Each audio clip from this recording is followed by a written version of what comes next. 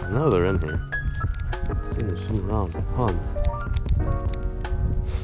gotta find one dumb one.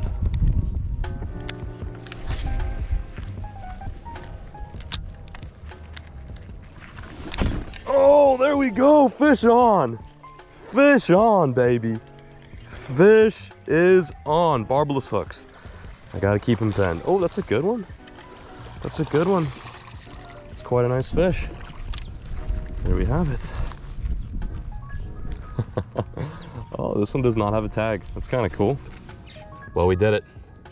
Managed to get a bass before we head up north to Camp Claw in Maine.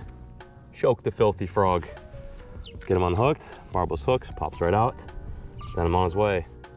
Thank you, little buddy. All right, sending him back. Farewell.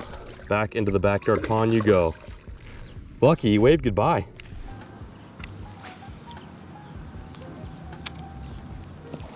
Oh, big one. Big one. That's a big one. That's one of the bigger ones. That's one of the bigger ones in the pond. Oh, she's in the pad. That poop just popped me off. There's no way this fish is still on. Oh no, she's still on. Come here, old girl. Oh, it's a good one. It's one of the big ones. This one's got a tag in it too. Ha! What a cool eat. I tried to shake him off, but that fish just ate it way too well. Freaking 4-pounder. I'm gonna miss these Texas pond bass. This one's got a tag too. 782. Choked the frog! It's pretty cool to be able to catch some nice largemouth in your backyard. I'm a very blessed and lucky individual. Okay, let's send this guy back and head back up to the house. Thank you. And we bid farewell to fish number 2 of the evening. Bye-bye. Luck, come here. Come here, Luck. Take a quick pause from eating the grass for me, will ya? Say hello to the peeps. They haven't seen you in a while, I imagine. You used to be the star of every video. But things changed. Well, the reason why I'm down in my pond right now doing a bit of fishing is because this will unfortunately be my last day in Texas to wet a line. Myself, Mila, and Kaylee, of course the dogs too, are headed up north to settle down at Camp Claw for a bit. The cabin, the new part of the cabin is just nearly complete, and as things get hot and muggy here in Texas, I find myself creeping towards north. Tomorrow we leave at 5 a.m. It's gonna be absolute hell, especially with 2 dogs and a baby, catching a red-eye flight that early. But I figured, let's make it even more challenging, film a vlog during that. But before I pick up the camera in the morning, I wanted to shoot a little segment there in the evening. What are you doing, Scoop? You excited to go to Maine? She is definitely a Maine wiener. I also too, bigger picture, want to get more into going back to my roots, filming what I used to love to film, that being these one-on-one videos. I'm really excited for the summer. There's some amazing content ideas that I have personally that I think are amazing and that I think are interesting and unique. Being on YouTube for almost, let's see, well, it's been well over 10 years now. It's been like 13 or 14 years. Being on YouTube for that long, it definitely becomes a challenge to step outside that little bubble and to recreate yourself and to think up of new content, especially in a setting where fishing is very widespread now on YouTube. So I'm excited to hit the ground running. Gonna do a lot of videos like this as well, where I just kind of get a chance to sit down with you guys, talk for a bit, and then get right back to the action. I will say one thing, more so than missing Texas, I'm gonna miss the pond. It is looking really dry right now, unfortunately, but everything else is doing good. As you can see, the fish are thriving. They look healthy, with the exception of that first one. I don't know what was wrong with that first one. The second one looked great. But anyway, we succeeded. I caught a fish. I'm gonna continue packing. We've got a lot of stuff we need to bring up north to Beck Wieners and enjoy this travel vlog from Texas to Camp Claw, Maine.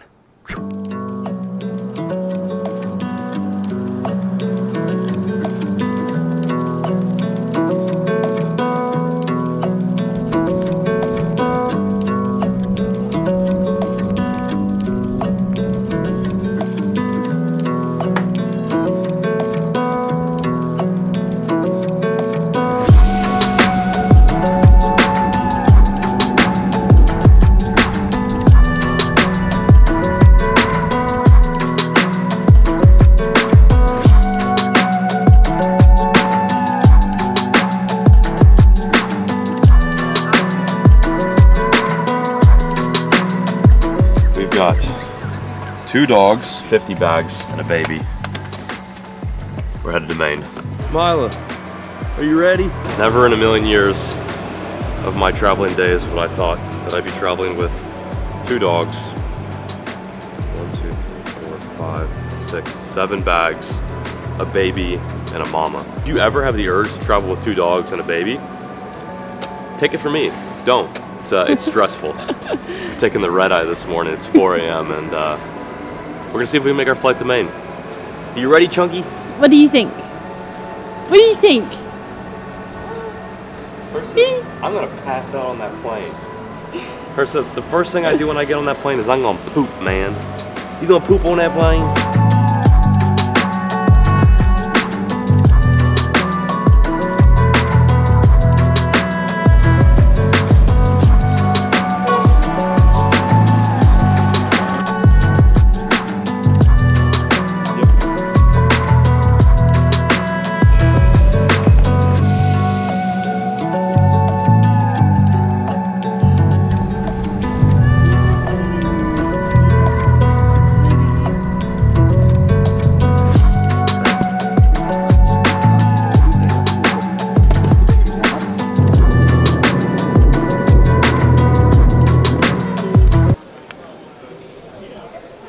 Mila, can I see? She wants to sit in your lap. Oh. One more flight, Mila. One more flight. Say, tickets. Tickets. Scan my tickets. Scan my tickets. Scan them. Absolutely beautiful weather to be traveling in. Sunny and rainy. Say it's raining. It's raining on, baby. One last flight. We are Bangor bound. Let's get it.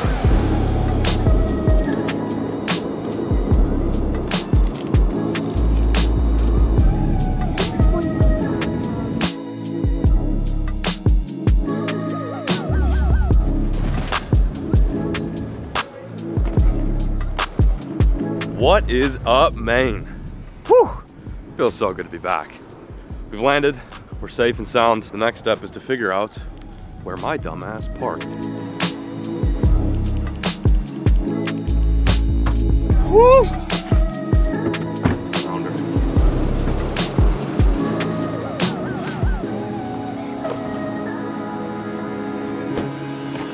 Your baby! We made it! Welcome to Maine, little one. We made it, Weens. We made it. Home, sweet home. Welcome to Camp Claw. Feels good to say that again. Let's check out the new cabin.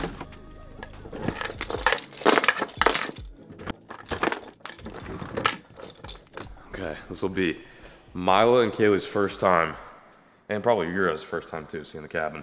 Welcome. Make yourself at home. What do you think? Whoa. Let's go inside.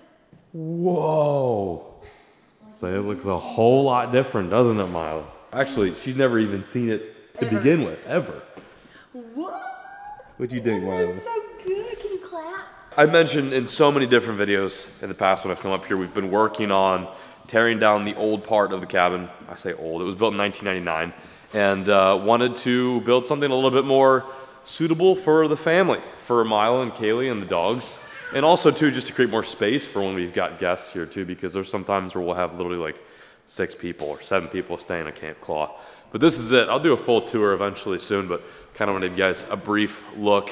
It's not done yet. We still have backsplash to do, finish up the railing. The outside of the house still needs siding, and I'm trying to think what else needs to be done too. Couple other things, but for the most part, it's like 92% all the way there. It's just been a slow work in progress. What do you guys think? Love it. It's pretty cool, huh? It's beautiful. It's It better is. than what I pictured it would be. Tons of light. Like it's about to rain right now. We've got so much light in here. It's so nice. A few hours have elapsed and well, we've gotten some things done. Set up Miles' crib. Still no AC in this cabin. I paid for a double mini split and it is what it is. So we got the fan running in her room. What's going on, Peanut? Hey, you brushing your teeth? You brushing your teeth? Also too, it's too late to be bothered to set up the box springs in the bed frame, so we're sleeping on the mattress on the floor. Good old college bachelor day style. This is the closet. We've got all of our bags situated. Eventually we'll have some rods hung up and maybe a dresser, but I don't know, it feels like we've been at it for like 3 or 4 hours right now, and it feels like we didn't get anything done. Like, we did sort out like some essential stuff, like Kaylee's vacuuming right now. We got plates and cups and things washed. It's just a process when you've got a little one, 2 dogs, and basically moving into a new cabin. Anyway, I'm gonna go out to the barn and grab some stuff. I got an interesting story I want to tell you guys. Anything you want to say to the peeps before you go to bed?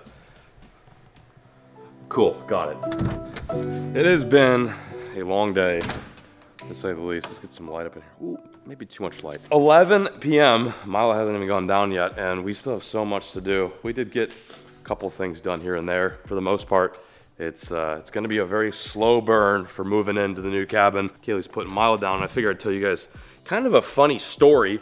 Now, let me set this, Peric and I reunited for Never Stop 3. The trilogy is complete, or should I say, is almost complete. I have to be transparent. This isn't my first time up in Maine this summer. The whole premise of Never Stop 3 was to start at the very tip of Key West in Florida, which is mile marker number 1 for US Route 1. And we planned on going and fishing all the states all the way along the East Coast, that edge on the Atlantic Ocean, and finishing up in Maine. Everything was perfect. Everything really worked out. We caught fish in every single state. We were cranking, we were hustling.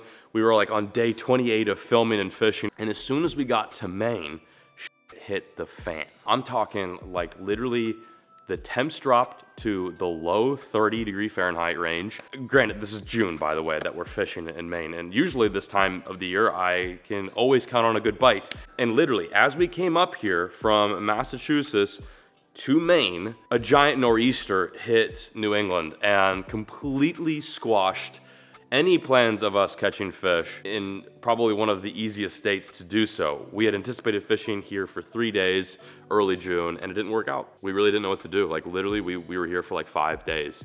Every single day it rained, every single day it blew, every single day it was cold.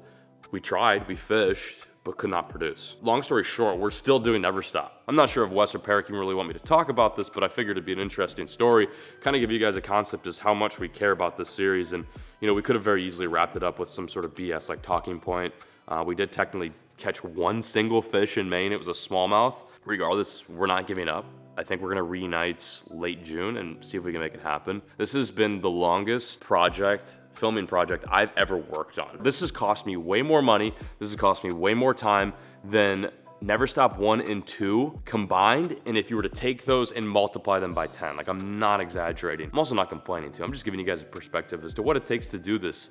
And I think I mean, anyone can do it. It just requires a lot of patience, a lot of time, and you know, a good vision. And our vision has not been met yet. And that's why we're regrouping and doing our thing late June. So NS3 is not stopped. I guess that kind of is fitting for the whole Never Stop tour theme. But anyway, doing some dirty laundry. Gotta go back inside, kiss Milo goodnight. We'll pick this vlog up in the morning. Hope you guys are enjoying this. Maybe do a bit of fishing. Tomorrow I gotta clean the old part of the cabin up. I took a little peep in there, and there's a couple dead mice and some rat shit. So I got my work cut out for me. I bid for all you winners, and we'll see you in the morning.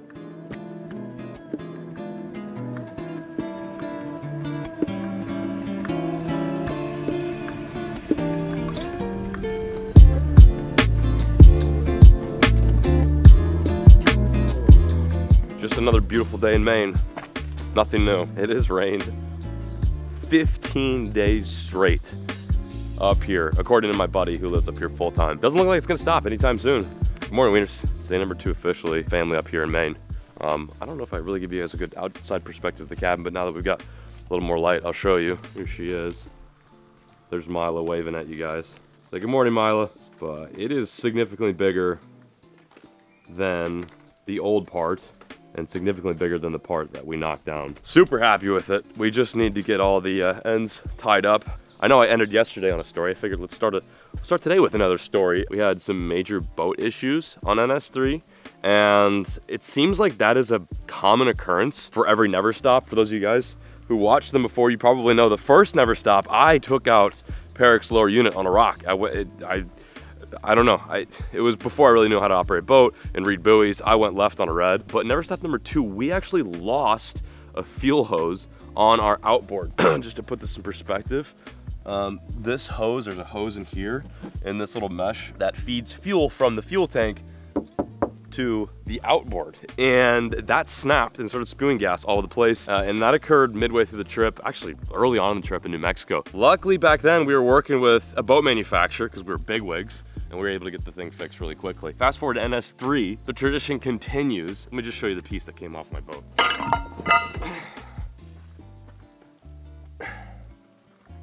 I'm not gonna give anything away, but just take a look at this side, and then take a look at that side.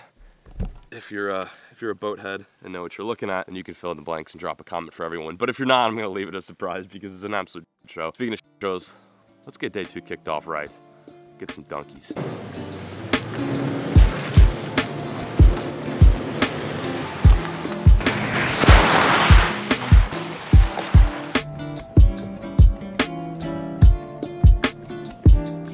Time to get some coffee. Much needed coffee, by the way. Fell asleep at 12. Well, got us up at 5:30.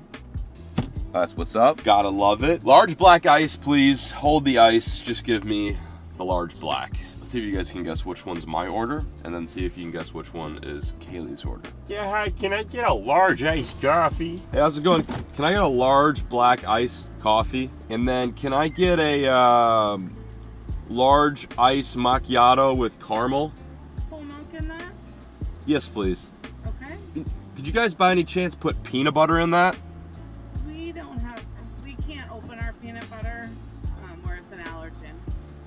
And Got I don't think we have any peanut butter at all. Okay, gotcha, no worries. That'll do her. $29.53. Thank you. How is all that food $29? That's actually incredible. Now, granted, I know they microwave their Sammys, but when you wake up in the morning and you just don't really want to deal with the day, you wake up, you waddle on over to a DD's, a Dunkin' D's, and you order yourself a microwave sandwich with some burnt coffee, and that's how you get your day kicked off. At least here in, northern Maine, that's how you do it. Get a little Sammy, get a little coffee, bing bong boom, hit the water, catch 20 pounds of smallmouth, there, done. Get home, crush a case of White Claws, go to bed, do it all over again. Nice, thank you. Is that it? You have a great one. Dunkin' D's has been acquired. Time to get some gas. Big mayfly hatch at the gas pump today. That's actually a really good sign. I probably should be out in the water throwing a popper right now. Usually when you see those little guys hatching up here in Maine in early summer, it's popper season. For you fly guys, it's like fly fishing season, but not for me. I like cheating and throwing something with not one treble hook, but 2. But no, usually it seems like every time this year I come up here, I see those little tiny mayflies hatch. And whenever that happens, you wait for a slick, calm day, kind of like this with a bit of overcast, and you just literally catch 20 pounds on a popper. I will also say, not a huge fan of gladiators, but that thing is sick. That is probably one of the only gladiators that has turned my head.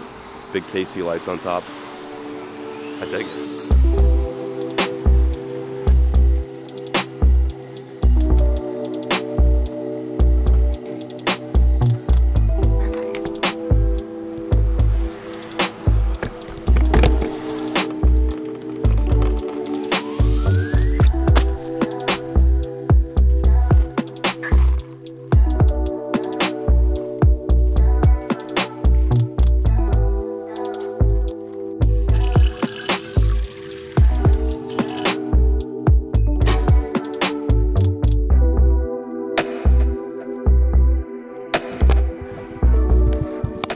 So long, pups. Be good. Don't do anything I would. I'll be back shortly.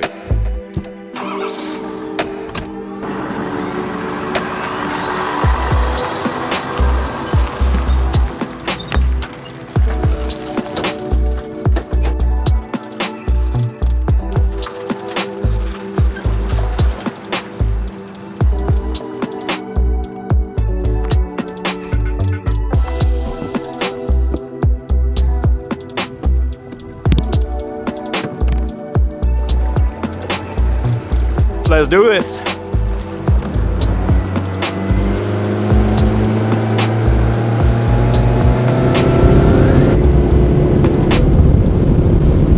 What's with a little tiny frog, Adam? This will work just as good. Anything that looks like a little bug or a dragonfly on the surface they're generally gonna take advantage of. Usually this bite works better right after a nice hatch. Oh yeah. Now it's ready for some smallies. This is gonna be fun. I'm gonna tighten this drag.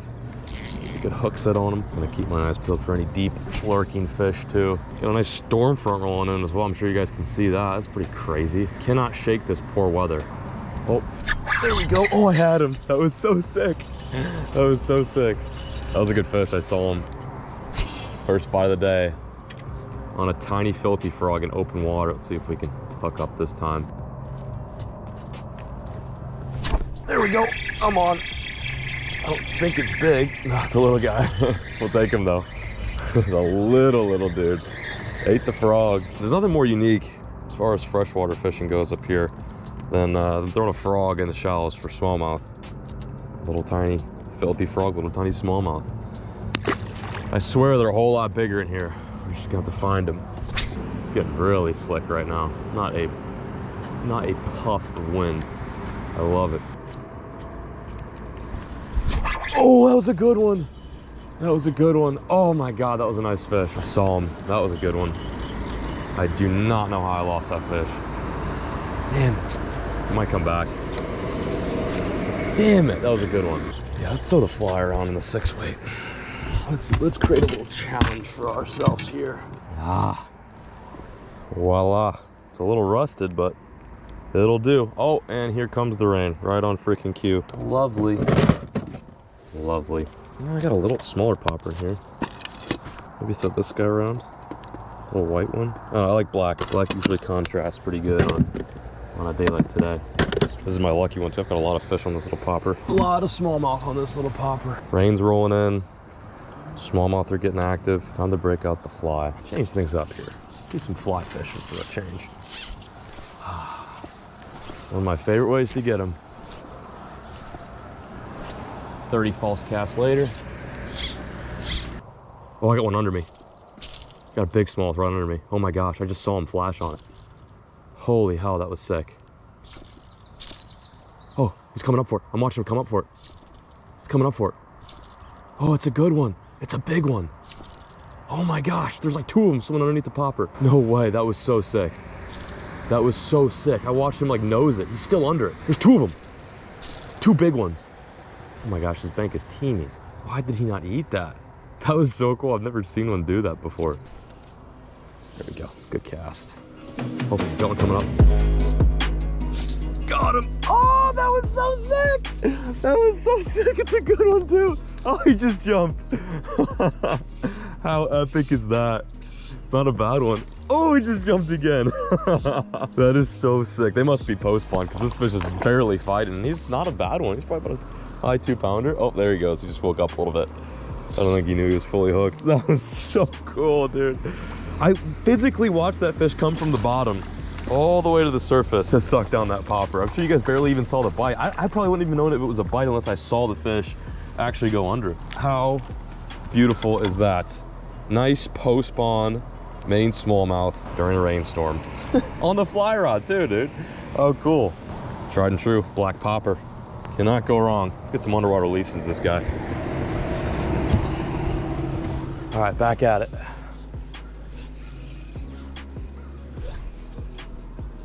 There you go. Another one right behind it. Oh my gosh, dude, back to back. Are you kidding me? Oh, they're literally eating it while it's just sitting there. There must have been a hatch not too long ago because they're really oriented on the surface, it seems like. Oh my God. Got him. Oh my God, that's a good one. No, he just pulled hooks. That was a good fish. No. Oh, I'm so sick. That was so sick. That is why. It is so much fun. That was like a 4-pound smallmouth that just slurped my fly off the surface. Oh, I don't think I got enough hook set on it. Oh my God, that was so sick. Let's do that again like 5 more times. Holy hell. They seem to really want it like on the first couple twitches. And what's so interesting too is I'll hit that popper like once or twice and I'll just let it sit there and I'm watching beneath my popper to see if anything's coming up. This water is gin clear. Like you could drink it straight from the freaking surface. And it's really easy to spot these smallmouth out 2 seconds before they're about to potentially eat the popper. It's also like way more fun to watch them slowly rise and check that thing out before they do crush it. I'm getting way more play on the fly than I am the freaking frog, that's for sure. I think I've got a popper in my truck. I might go grab it. Oh, what the hell? That was so sick. It's a little guy. He might come back for it. Got him. Oh, it's a decent one. That's a good one. Oh, he's gonna jump. I almost went in for another cast because I didn't get a bite. Oh, that's so sick. That's so sick. Get over here, buddy. I got hooks on him now. That's dope, dude. That is too freaking dope. Come here, bud. Come here. God. Nice little high 1 pounder, but a very vigor fight, even on a 6 weight. Look at that. Absolute beauty. Usually when I come out here, I just stick to spinning rods and throwing bloopers, which I love, but I figured we'd spice it up a little bit, change things up. See you later.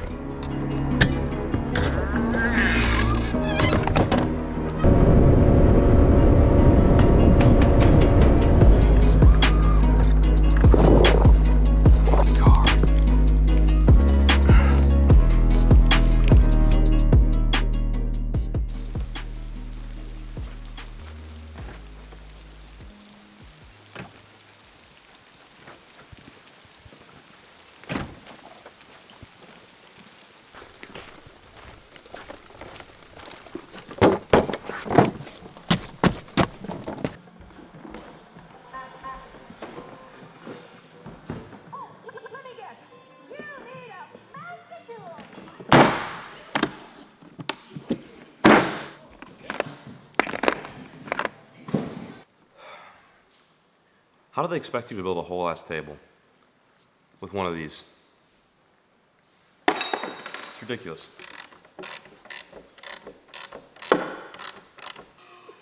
Now, hacky smacky daddy. No, please do not. Hacky smacky daddy. Not that shit. And Okay. Cool. Now I'm gonna go towards you, baby. okay, well, Miles. Slowly rotate it towards our daughter. Slowly rotate it. Whoa. Nice. The only thing worse than sticking a toothpick in between your toe and your toenail and kicking hardwood is building furniture. Take it from me. Looks good. Looks good. Hey Mila, thank you for all the help.